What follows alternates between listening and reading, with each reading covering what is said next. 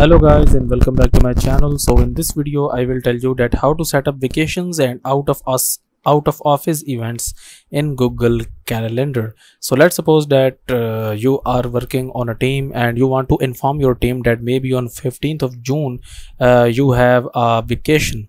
So before starting the video, make sure to like this video and subscribe to my YouTube channel for more tips and tricks like this one.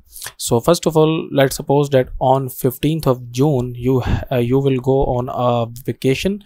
So you will just add an vacation event here, and how you can basically do it, you will just tap on this date here, and then first of all you will give a title to your event here. Okay, so you will just name it like this one, like vacation maybe, and then here you can basically select the time. Okay, so you will click on this add time option here, and now if your vacation is for whole day, you will select this option where it says all day. Okay, and then basically if you want to invite your team or if you want to inform your team, then you can basically add their Gmail accounts here, and if you want to add the location that where you are going, you can actually add that location as well, and then you can select your calendar here as well where you want to add this event. So I will just add this here, and then here basically this is the availability option. Okay, so you are on a vacation, which means that you are not free,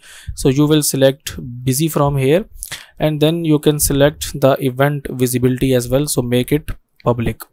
And then basically what you're gonna have to do, you will just tap on this save option here, and now you have successfully created a vacation event here. So that's it for this video guys. If you find it useful, kindly like this video and subscribe to my channel, and I will see you in the next video.